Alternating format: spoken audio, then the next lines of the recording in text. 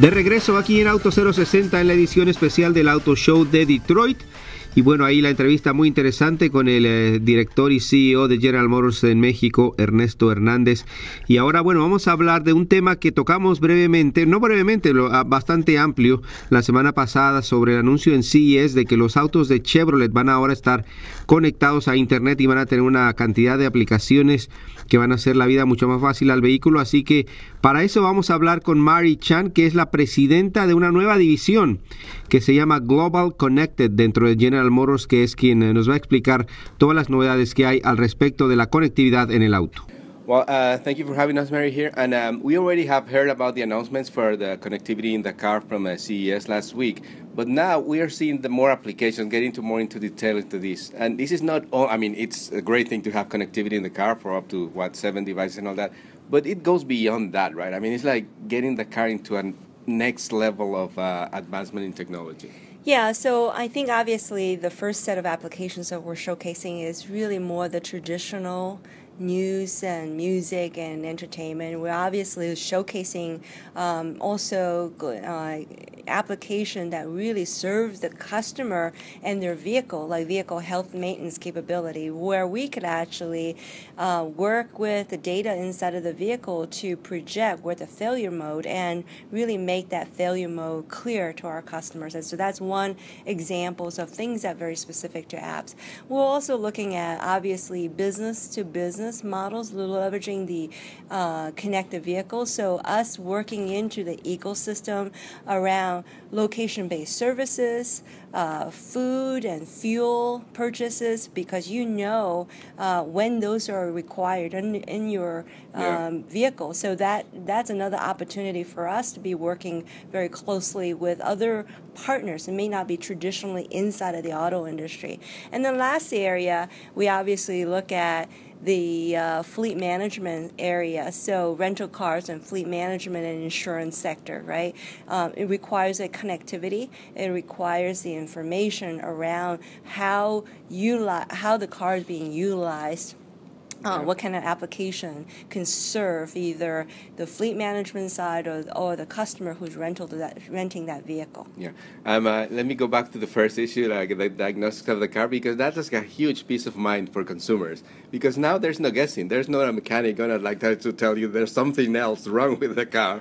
It's like the computer, the car itself is telling you what it needs, right? Right. I think some of the things that we've seen is that the check engine light is always very. It could be anything. It was confusing for customers. You have to go back into your user manual to really understand what that means. And I think with the software application, it actually gives you very specific information around what's wrong with the vehicle and also what can you do to service that vehicle once that alert, so the connections to the dealership, right? And the connections to really understand how critical that issue, whether you need to go there now or whether you can schedule an appointment. So I think those kind of services really provide the customer a peace of mind. Yeah. Another thing about the heart being connected with your device is that I guess you could already unlock your car. You can do that already, I know that. But then it's going to be like the ID for the key for the car. It could be that, right? Yeah, I think that the smartphone and having it paired with your vehicle gives you another opportunity to interact in a car in a much meaningful way than just a regular key fob. So, your remote link app that you have on your device, it gives you more information when you're away from the vehicle. Now, how much fuel you have in your vehicle, whether your tire pressure needs to be changed or altered, right, based on the weather condition, right? Those are safety factors.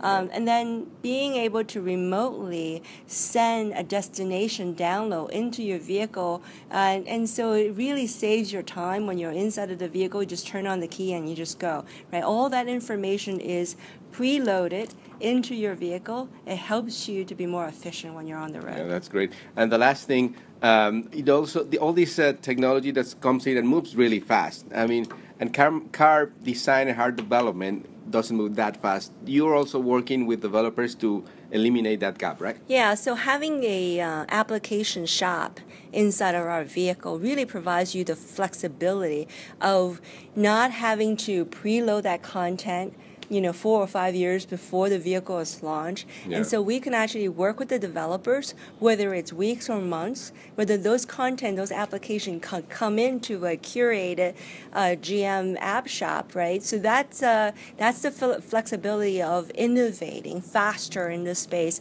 and decoupling the traditional development cycle of an auto environment with the consumer electronics environment. Amazing what you guys are doing. And just to think that about the iPhone is about 7 years old, and I don't know what we're going to see like 5 years from now. I think Incredible. I think you're seeing a beginning of some really exciting applications that we are going to try to usher in.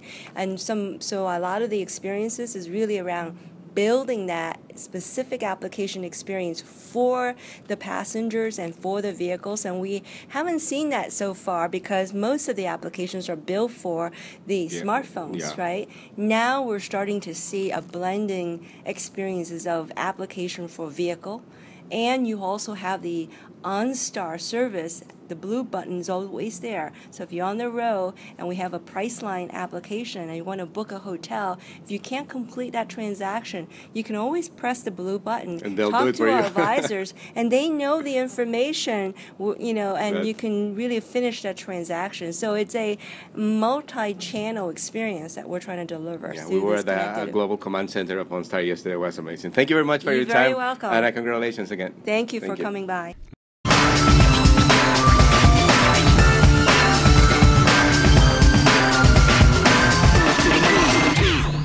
Este programa fue una producción de National Latino Broadcasting.